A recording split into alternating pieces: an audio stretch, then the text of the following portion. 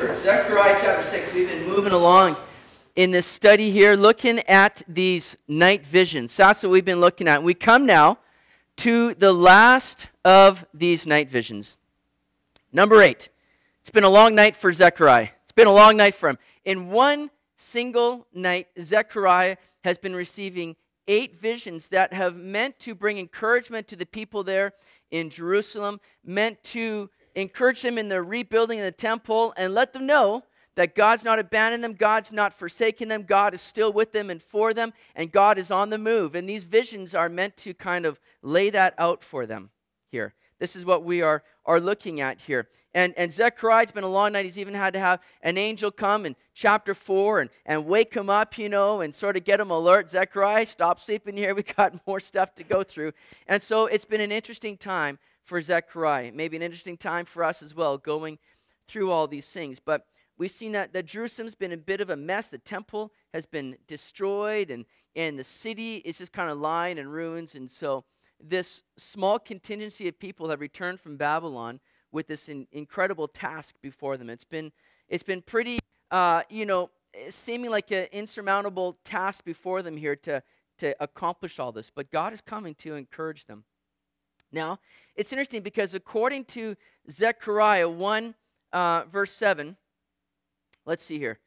Yeah, according to Zechariah 1, verse 7, we know just when Zechariah received these night visions. It was February 15th, 519 BC. It tells us there in Zechariah 1:7, on the 24th day of the 11th month, which is the month Shebat in the 2nd year of Darius, the word of the Lord came to Zechariah, the son of Berechiah, the son of Iddo, the prophet. So there it was right there for us, the 2nd year of Darius, in the 24th day of the 11th month. So February 15th, 519 BC. That means, guys, it was exactly 2,532 years to the day last night. How about that? Pretty cool, huh? I planned that. 3 years ago when I said I'm going to do Zechariah, I'm going to make sure that I'm on chapter 16 or chapter 6 right here on February 16th. It's just wonderful, isn't it, how you do that? But it's a night where the Lord possibly is speaking in dreams and visions. Anybody have a dream or a vision last night? Seems like it's a popular night to have it. Anybody? I had a dream that I was with these NBA players. No lie. This is no kidding. I think it was like, I seriously, no lie, like LeBron James, and there's somebody else, I can't remember who it was, and we're just kind of joking around having a good time. And I woke up just feeling like, Lord, you're not letting my dream of playing in the NBA die. This is awesome. I feel like there's something to this that I think really the Lord wants to, anyway. So just keep in prayer about that. I think the dream is not dead, so still a chance. And that's really what the Lord is doing here in Zechariah, is letting them know, listen, guys, don't let these things die here, because God is at work. God is moving, and he's revealing these things to Zechariah to communicate to the people there in Jerusalem in this task that they have before them. So as we cover the last of the visions, the 8th vision here in chapter 6, let's first of all just review all those other visions that we've looked at, and just kind of again review what they were significant of, what they symbolized, what they meant. So first of all, in chapter 1, verse 7 to 17, there was the vision of the red horse rider among the myrtle trees.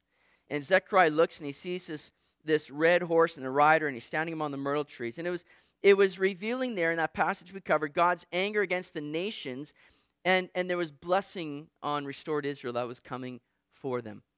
The word went out that all the nations were at rest, all the nations were at ease. Everybody's just feeling comfortable, like, we're having our way, everything's good.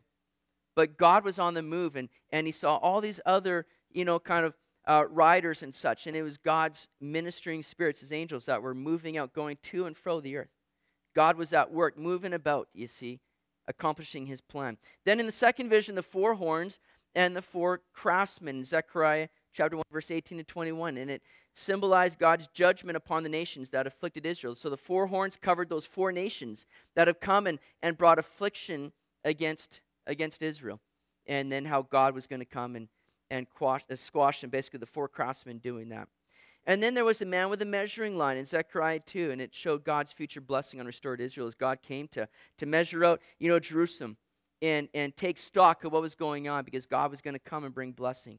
Then we saw in Zechariah 3 the present priesthood, which again showed Israel's future cleansing from sin and reinstatement as a priestly nation. There was Joshua, remember, standing in these filthy garments, and God reclothed him, gave him new clothes, and showed this removal of sin that was going to be coming, God cleansing them from sin.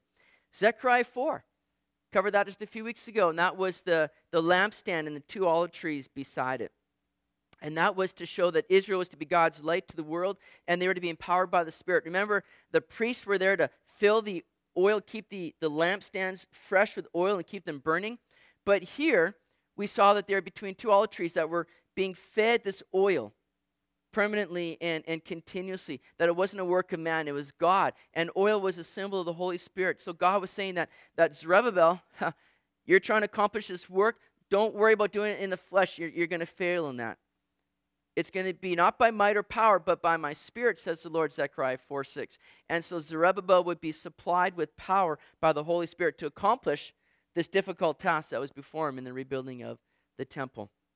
And we saw last week the flying scroll, Zechariah 5, verse 1 to 4, and that was the curse of God against individual Israelite sin, showing here how they were guilty against the law of God as the scroll was opened up here. And two of God's commandments were laid out there and just kind of pinpointing how it was encompassing all the law, and they were guilty before it.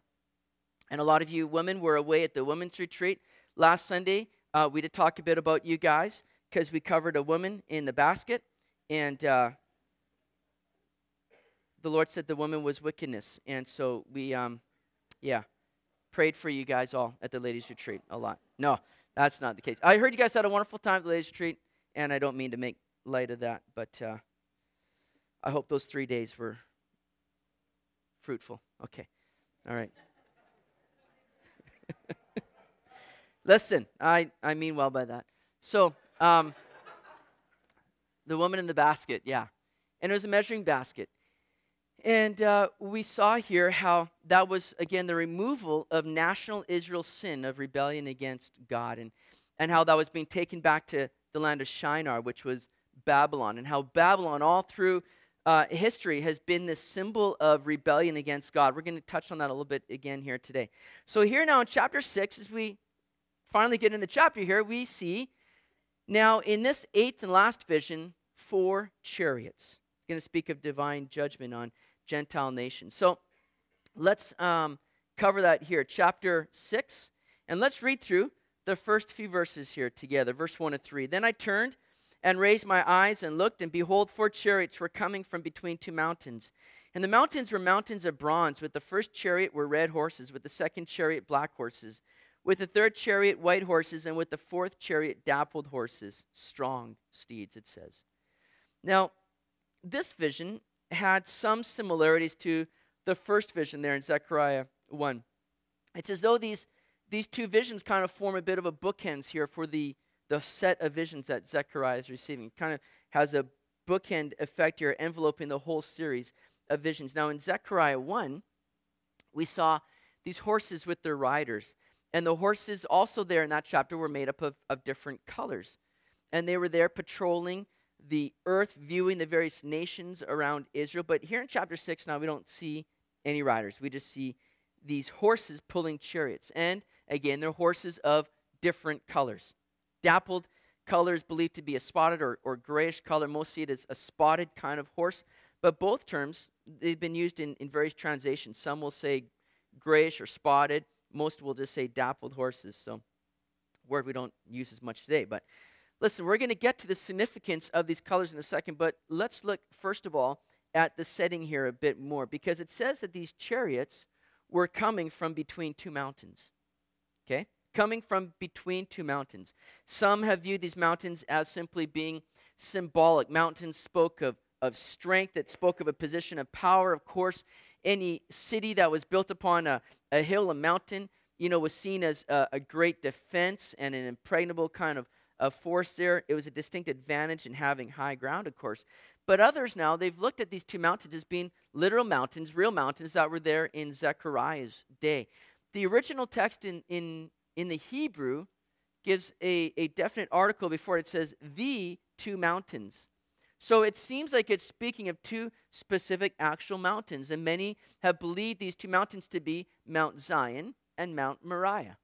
All right there in Jerusalem. And between these two mountains is the Kidron Valley. It's a place and scene when the Lord Jesus comes again. We know, and we're going to see this in Zechariah as we move along in a few weeks, but Jesus is going to come and set his foot down on the Mount of Olives, right? And it's going to be the scene here for the Lord's return. So many believe that these two chariots are coming from between these two mountains, and specifically speaking of Mount Zion and the Mount of Olives there. But notice here, it says that these two mountains were mountains of bronze at the end of verse 1. Mountains of bronze. Now, bronze was one of the principal metals for fashioning instruments of war and armor. But bronze throughout Scripture was also a symbol, a picture of judgment, ultimately. The altar that was used for sacrifices in the tabernacle and in the temple, that was made of wood, but it was covered in bronze. It was called the bronze or the brazen or brass altar, and it's where the sacrifices were laid upon and they were burnt, and God's judgment there basically for sin was being poured out. So this brazen or bronze altar, again, a symbol of judgment. We saw also Moses had to make a serpent of bronze to put on a pole for people to be healed when they were struck with this curse. And it says in Numbers 21:9, so Moses made a bronze serpent and put it on a pole. And so it was, if a serpent had bitten anyone, when he looked at the bronze serpent, he lived. And Jesus is seen with feet of bronze, depicting judgment. In his visitation with John in Revelation chapter 1, verse 15, it says his feet were like fine brass, as if refined in a furnace, and his voice as the sound of many waters. So not only has Jesus come and received judgment for our sin there on the cross, but he has come through that as one refined as in a fire. And Jesus is able to lead us through now as well. He's able to lead us through now those fires because he's been refined. He received that judgment for us. So here he is with the feet of like fine brass. So the scene here of this eighth vision is certainly one of judgment. That's what we're looking at here. These chariots coming between two mountains of bronze. It's a picture of judgment that is coming. And it brings us to an interesting correlation now with the color of these horses that we see here in Zechariah 6. And another passage of Scripture, Revelation chapter 6, also, verse 1 to 8. And in that passage, it reveals for us in Revelation 6 the four horsemen of the apocalypse, each having similar colors in Zechariah's vision. Is that just coincidence? I would think not. But look at here in Revelation 6, verse 2. It says that there's a white horse that emerges, and it spoke of power and victory. That particular horse in Revelation 6, it spoke ultimately of the Antichrist who is coming. All right? It says he's coming. There's a crown and a bow, and he's coming with this false peace in a sense. The Antichrist coming onto the scene at the beginning of the tribulation. All right? But what's going to follow here? Look at this. A red horse now in Revelation 6, verse 4. Spoke of war. All right? He's going to come bringing a false peace, but there's ultimately going to bring about a war as he's bringing the nations together against God and against God's people, Israel.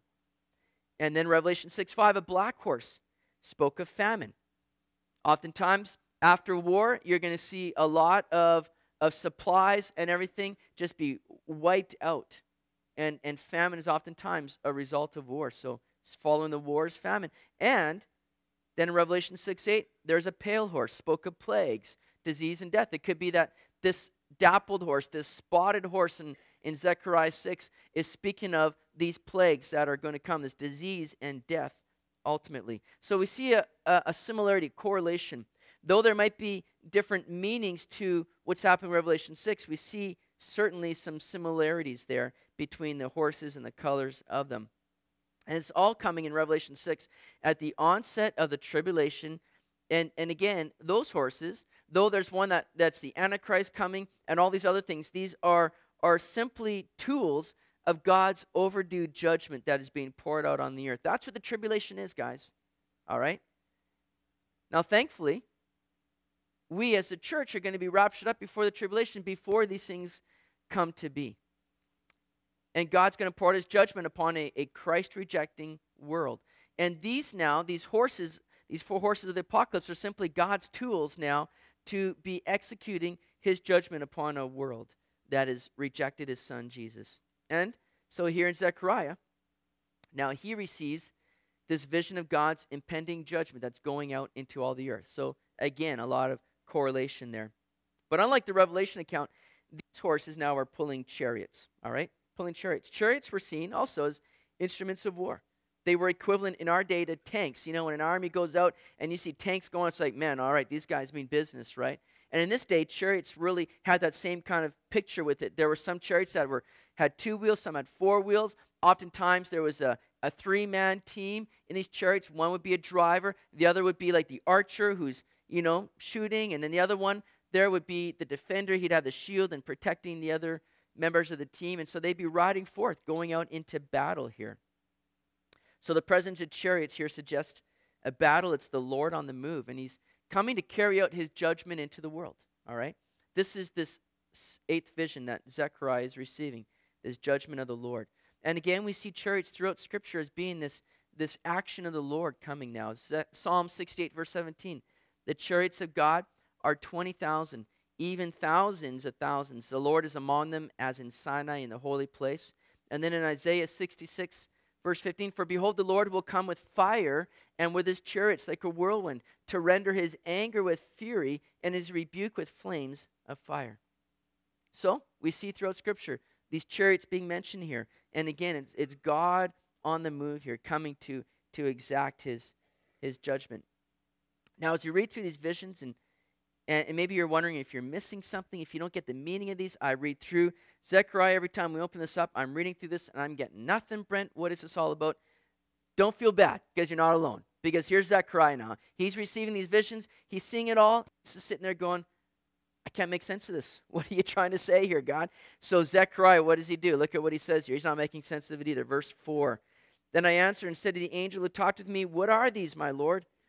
And the angel answered and said to me, these are 4 spirits of heaven who go out from their station before the Lord of all the earth.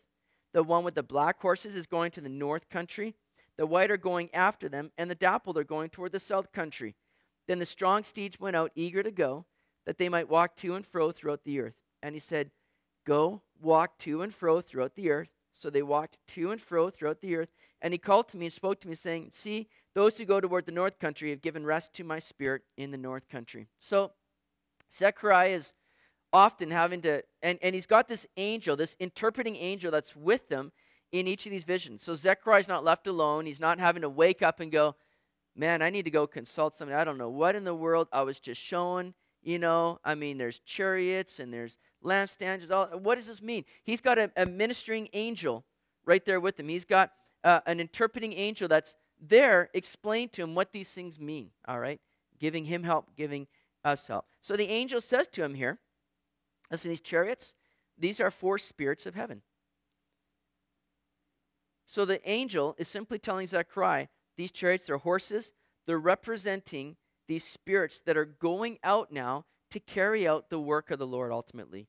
And speaking of angels, we know as this angel says they're spirits, we know what Hebrews chapter 1 verse 14 says, are they not all ministering spirits sent forth to minister for those who will inherit salvation? So angels are seen as ministering spirits, all right? And so this angel now says to Zechariah, they're 4 spirits of heaven. They've come from the throne of God, all right? They've come from the throne of God, and they're on the move now to go and carry out the Lord's work. They're ministering spirits, as Hebrews 1 tells us. And they're on the move going in specific directions, this angel tells Zechariah. The black horses, it says, are going into the north country, and the white ones are going after them. And the north country is typically the route that the nations would take in coming in to invade Israel. In coming against Israel in invasion, they would come through the north route typically, because there would be the large Arabian desert to the east. You got the Mediterranean Sea to the west. So in this vision, we don't see anything mentioned about east and west, because these were areas that typically people would not be traveling in. So when Babylon would come up against Israel, they would come up from the north, all right? So we see these 2 horses now and chariots going up into the north country, the route that a lot of times people would come.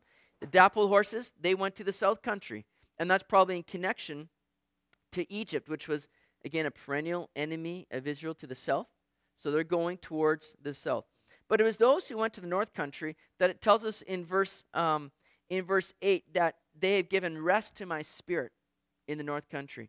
So there were 2 emissaries, two groups of chariots and horses that went up to the north there, the black horses and the white horses. And it's significant here as they're going up to the north. Many believe that this is likely referring to the conquering of Babylon. Now again, Babylon was already conquered at this time by the Persians. The Medo-Persians came and conquered them in 539 BC. So it was already conquered, but again, there was this idea of Babylon that was continuing on in a sense. It perhaps has its complete fulfillment with the final judgment of Babylon that we read of in Revelation 18. Again, I mentioned we talked about that last week in the vision of the woman in the basket being taken to Shinar to Babylon. Because we saw how Babylon was not just a geographical place, but it was a system of false religion and of impure commercialism. It was used as an idiom to really show all that which opposes God. All right? Now, Babylon ultimately had its beginning, its root, with a man named Nimrod, who built his kingdom, the kingdom of Babel. And we all know about that in Genesis 10. And this was a counterfeit to the truth. And this counterfeit to the truth has woven its way all through history, right there from the beginning of Genesis with this man by the name of Nimrod. And it's woven its way all through history where there's been this strain of false religion and this impure commercialism which has brought greed that's again distracted people away from the Lord, you see.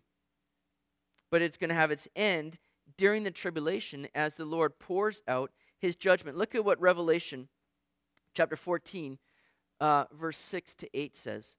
Then I saw another angel flying in the midst of heaven, having the everlasting gospel to preach to those who dwell on the earth, to every nation, tribe, tongue, and people. Notice that here there's, again, through the book of Revelation, we see oftentimes these angels that are going out, carrying out the Lord's work, just as Zechariah is seen with these 4 chariots, and the angel saying, these are spirits going out from the Lord, carrying out the Lord's work. So here in Revelation, we see oftentimes these angels carrying out God's work and even his judgment. And there in Revelation 14, verse 7, saying with a loud voice, fear God and give glory to him, for the hour of his judgment has come. And worship him who made heaven and earth, the sea, and springs of water. And another angel followed, saying, Babylon is fallen, that great city, because she has made all nations drink of the wine of the wrath of her fornication. So it's interesting, it says, Babylon is fallen. It's repeated. Because again, there were 2 Babylons at work. There was religious Babylon and there was commercial Babylon. That's at work. And Revelation 17 and Revelation 18 speaks about these 2 Babylons that are at work. That's this strain of opposition against God. And again, like I said last week, check out our website. If you want to hear more about that, tune into our study through Revelation, chapter 17, 18, to get a little bit more idea about this work of Babylon that's at work. Because here in Revelation, during the tribulation time, if Babylon had fallen in 539 BC, why are we hearing about it now in Revelation? Because it's continuing to work. It's that spirit of Babylon, this false religious system that opposes God, that the Antichrist is going to be head of, and this false commercial system that, again, is going to have the Antichrist very active in. So, as we see in that passage in Revelation 14, it's these angels that are active in proclaiming the judgments of God and in carrying out his work. Now, back in Zechariah, these horses, it says these strong steeds went out eager to go.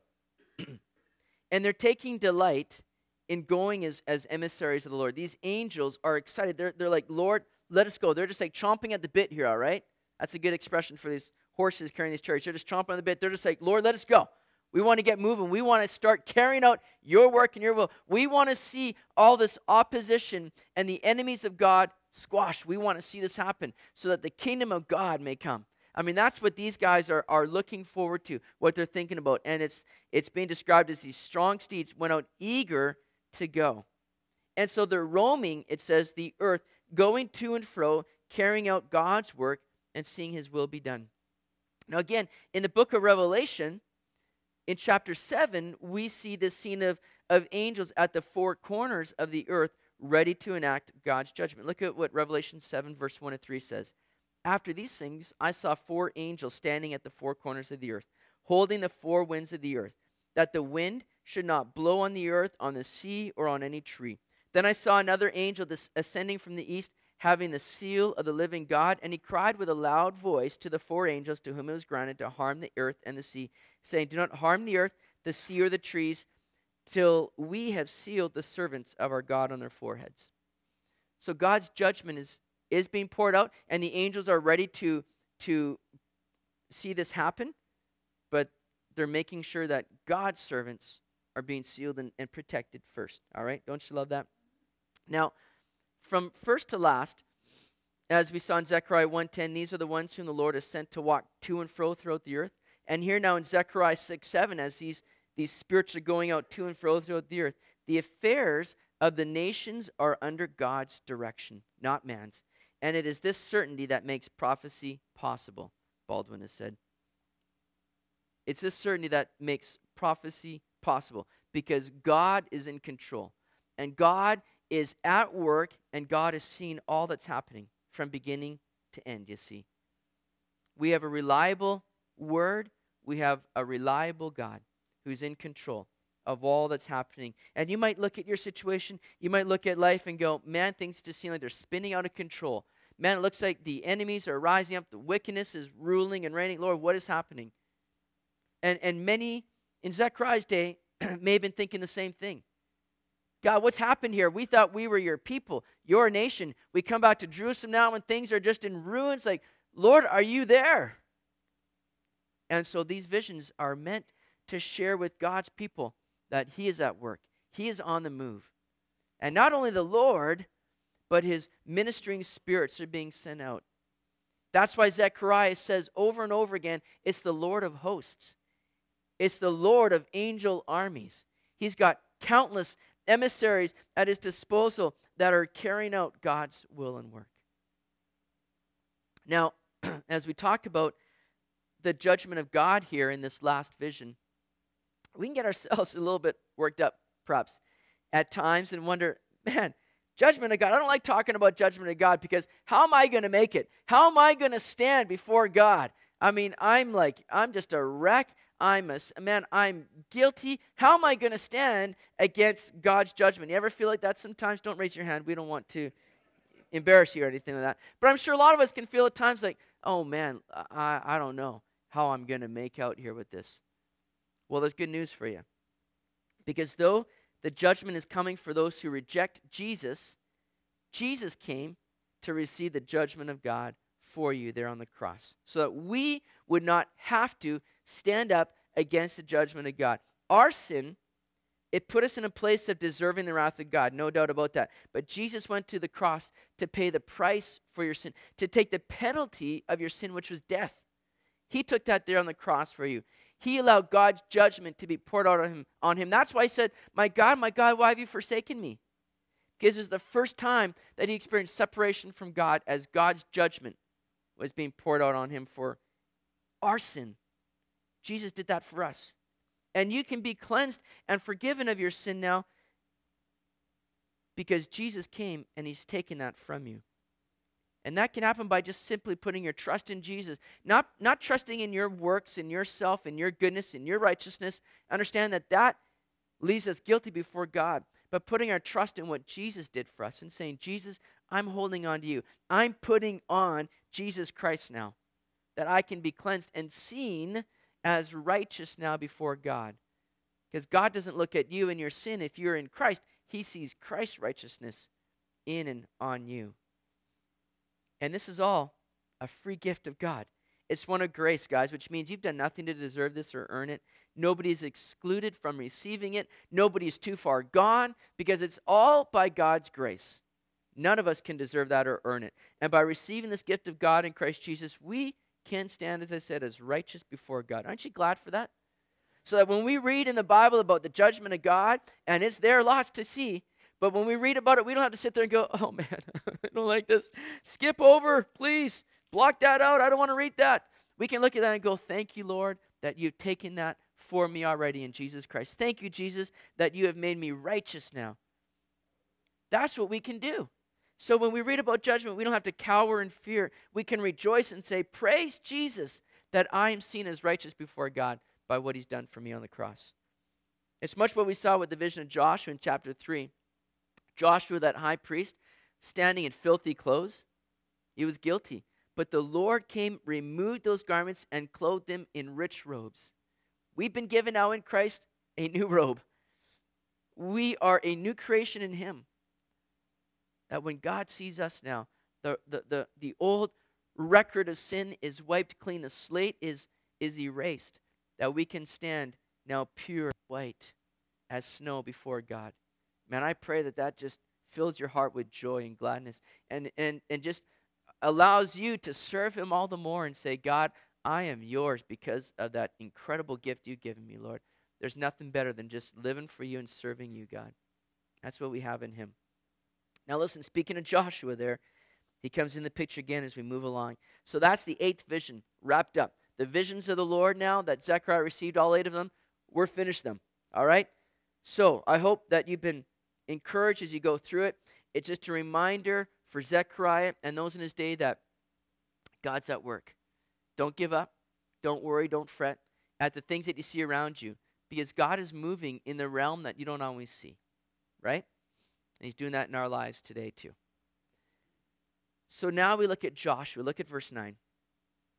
Then the word of the Lord came to me, saying, receive the gift from the captives from Heldai, Tobiah, and Jedaiah. And yes, that's exactly how you pronounce those. Who have come from Babylon. I have no idea if I'm pronouncing them right, actually. But and go the same day and enter the house of Josiah, the son of Zephaniah. Take the silver and gold, make an elaborate crown, and set it on the head of Joshua, the son of Jehozadak, the high priest. Now, exiles were continuing to return from Babylon. Remember, as I said, that there was 3 different groups that returned from Babylon at different times, all right, over a period of years. That first group that returned from Babylon to Jerusalem was just a small group, about just under 50,000 Jews. Small group, right? People were getting comfortable there in Babylon. They were beginning to, again, just get involved in commercialism and business, and they were just getting settled and comfortable. They should never have been at home in Babylon, but many of them stayed, and it took them a while to kind of root that out of them and return back. So this first group is small, but we see, these people that are continuing to come back now, and here's 3 more exiled Israelites that are returning from Babylon, and they're named here: Heldai, Tobiah, and Jedaiah. Now, interestingly, J. Vernon McGee points out the name Heldai means robust, Tobiah means God's goodness, and Jedaiah means God knows. Linking these names together indicates that God knows that through his goodness, he intends to put his king upon the throne, and he will do it in a robust and powerful manner. So we'll cover that more in a second here. But this is this word now. Oftentimes, after vision, the Lord came with a certain word to Zechariah. Again, a word of encouragement, a word of what God was intending to do. But they come here bringing gifts, it tells us. Gifts of silver and gold, which Zechariah was to use to make, it says, an elaborate crown for Joshua the high priest. This is not, the typical turban that the high priest wore. They typically wore a headpiece, a turban. But this was speaking of a royal crown, a kingly crown that was to be put on Joshua, which makes this very interesting because the high priest was never to take the role of king, just like a king was never to fulfill the role of a high priest. The civil responsibilities and religious responsibilities were to be kept very separate in Israel. Now, at this time, Zerubbabel was the man that was to be the civil leader. He was the guy kind of fulfilling that role. They didn't have a king at this time, all right? But Zerubbabel was kind of the civil leader, but it's not him that has his crown placed on him. It's Joshua. It's a very unusual thing to see happen. No priest was to serve as king or king as priest. We have an incident in the Bible where a king tried to take on the responsibility of a priest. It's found in 2 Chronicles chapter 26, verse 16 to 21. And we read there the account of King Uzziah. Remember King Uzziah? He comes into the temple and he desires to burn incense upon the altar of incense. He's the king. It's not his place to do that. He shouldn't have even been in there. And so we see that the priest at the time, Azariah, along with 80 other priests, oppose King Uzziah. And King Uzziah was just adamant. He's like, what are you doing? I'm the king. You guys can't stand in my way. And he was adamant. He became furious about this. He wanted to enter in and do something that he was not entitled to do. Remember what happened? The Lord struck him with leprosy right there on the floor. Leprosy begins to break out. And the priests are looking at this going, dude, you are in trouble now. You should have listened to us, right? And they throw him out of the temple. And he had leprosy until the day he died. He had to live in a house of isolation because he rose up with pride, with this arrogance, and he wanted to take on a role that he was not supposed to do. They were to remain separate. Always that separation of religious and civil leadership in Israel. So why is Joshua now, who is the high priest at the time, why is he crowned with a royal crown?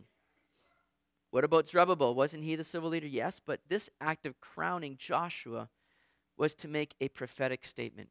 It had a much greater significance than just seeing Joshua with a crown on his head. It was to point to and reveal that one was coming on the scene who would be both a priest and a king. And we see that man introduced in this next verse, like at verse 12. Then speak to him, saying, thus says the Lord of hosts, saying, behold the man whose name is the branch. From his place he shall branch out, and he shall build the temple of the Lord. Yes, he shall build the temple of the Lord.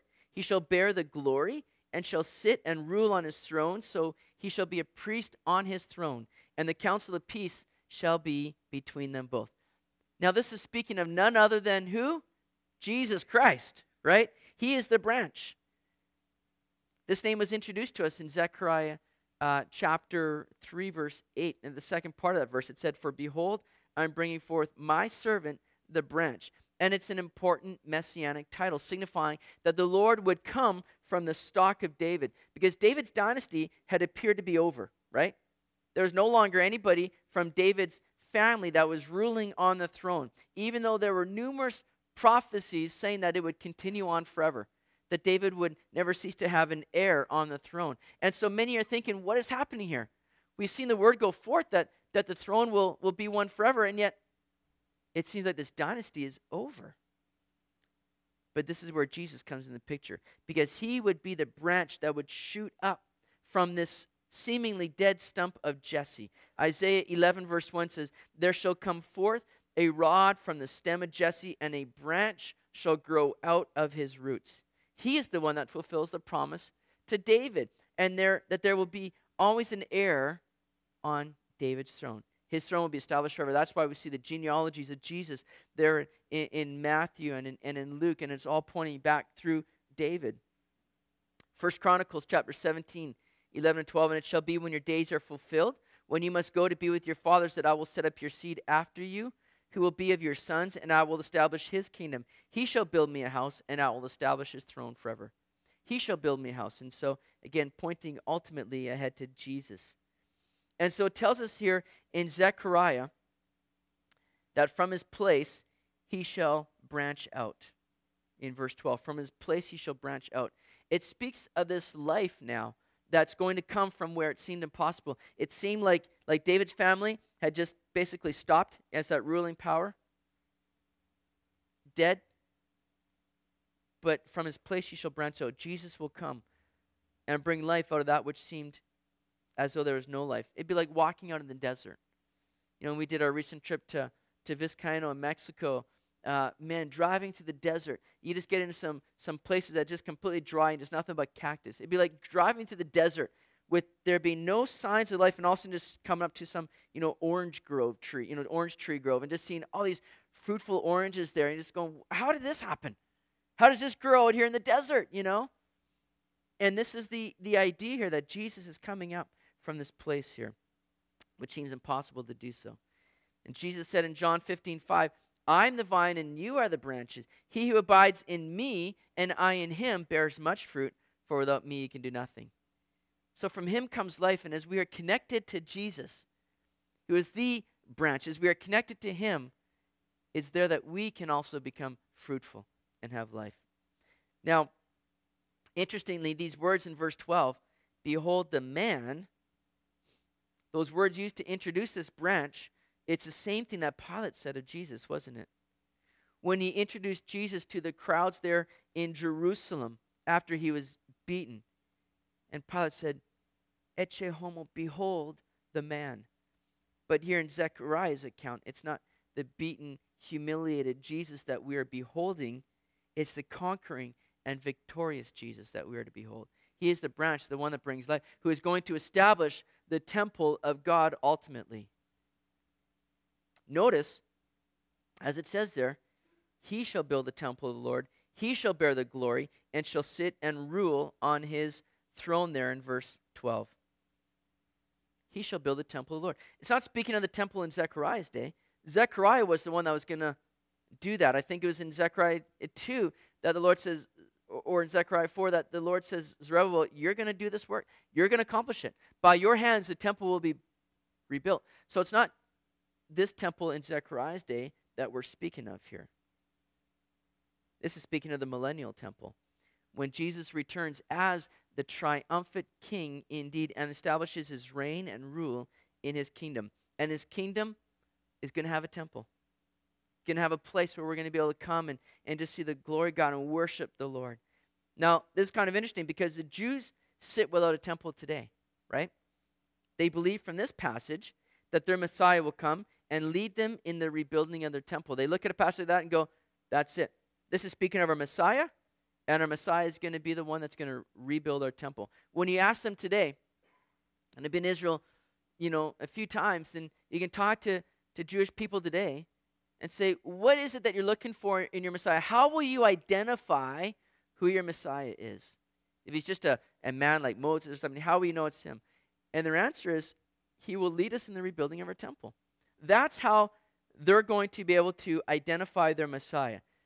There's a small problem with that, though, because in Daniel's 70-week vision, Daniel 9, the last week there reveals that there is coming a prince of the people who's going to establish a covenant, a peace treaty, I believe.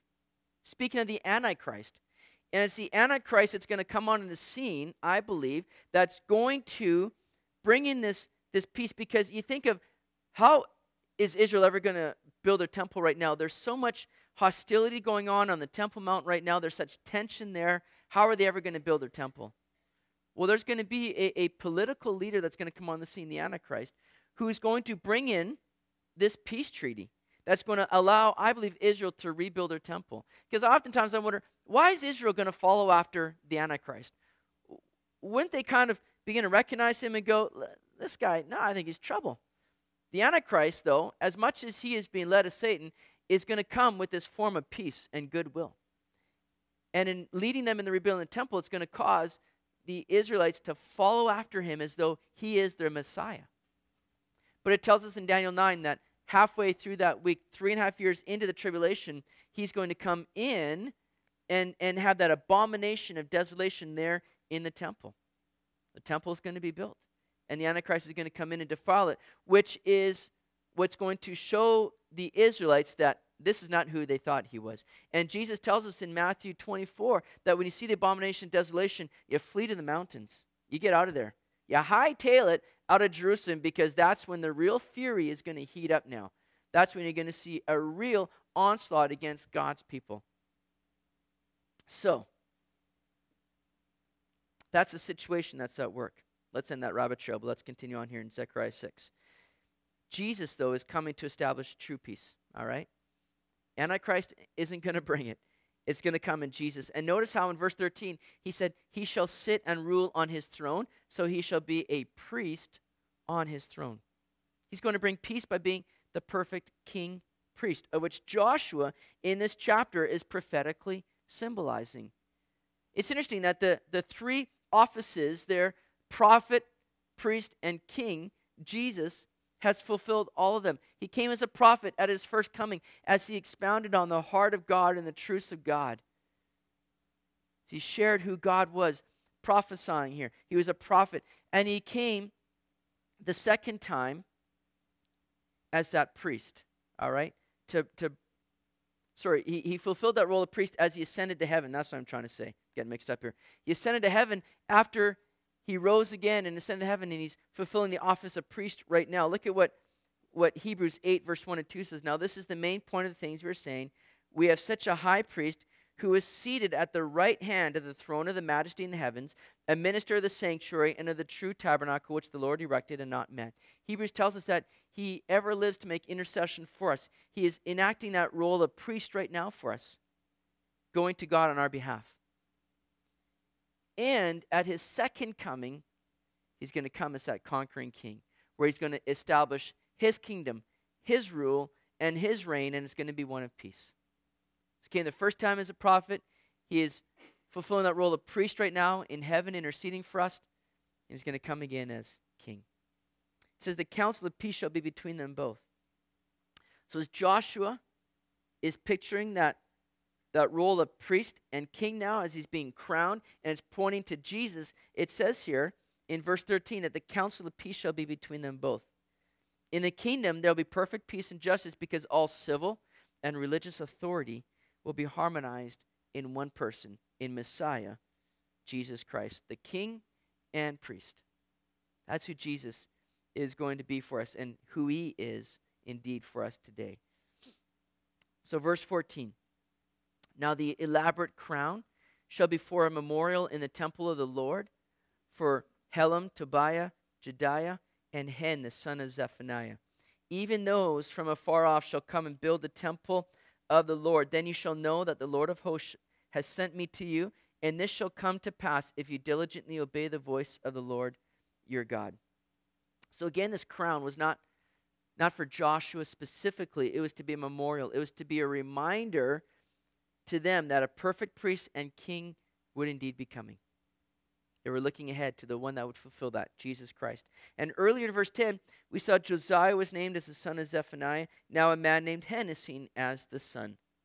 So what gives? Why this change of names there? Hen, interestingly, means gracious. Perhaps it's a play on words here, saying that this is the blessing that Israel would receive in Jesus by God's gracious work. It would simply be by the gracious hand of God that all these things would come to be. And we know that's the case for us, isn't it? It's all by God's grace. That we sit here, that we worship the Lord, that we have life in him. It's all by God's grace, isn't it? So Zechariah is showing that people from afar now are going to come and be participating in the building of the temple of the Lord. It's going to be a work that Jews and Gentiles will take part in.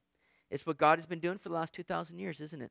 He is fitting us all together as one in him to be a holy temple for the Lord. It tells us in Ephesians 2, 19 to 22, now therefore you are no longer strangers and foreigners, but fellow citizens with the saints and members of the household of God, having been built on the foundation of the apostles and prophets, Jesus Christ himself being the chief cornerstone, in whom the whole building being fitted together grows into a holy temple in the Lord, in whom you also are being built together for a dwelling place of God in the Spirit.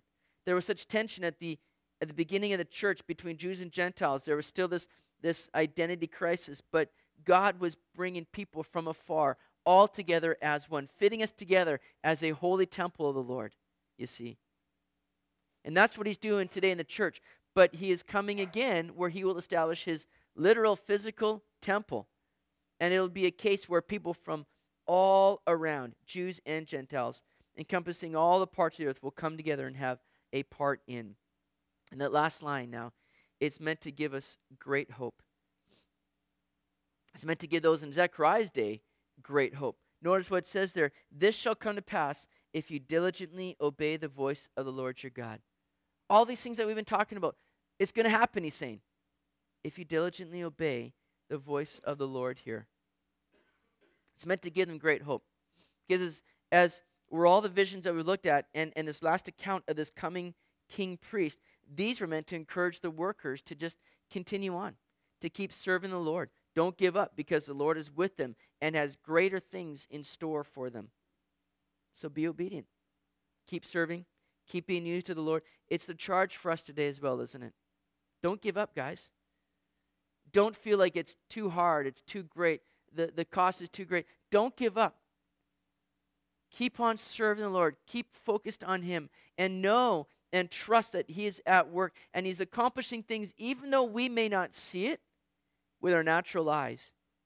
Keep walking by faith, not by sight. Because God is at work. And he will bring all these things to pass as we keep serving him obediently and walking with him. The idea is that in order to participate in the blessings of those distant days, the community must continue to be obedient. You know, the Lord desires to bless, doesn't he? And the blessing flows from serving him faithfully. May we do that. All right, let's pray. Heavenly Father, thank you, God, As we look through this word here, Lord, the way that you just use your word to speak to us. God, this is a word that was given to Zechariah in his day, and yet we see, Lord, how it just weaves its way through all of history and into a future day as well. A future day that we have as well to look forward to, just as Zechariah did and the people in his day. Lord, we look forward to your soon and coming return. I believe you're coming soon. So God, may we be ready. Lord, may we not look at the things going on in our world and be discouraged. May we not look at the things going on, the chaos and the difficulty, and lose hope. Lord, may we look to you and know that, God, you're on the move, and none of these things are happening apart from you allowing them to happen. You're accomplishing your will and seeing your work go forth. And we take comfort in that.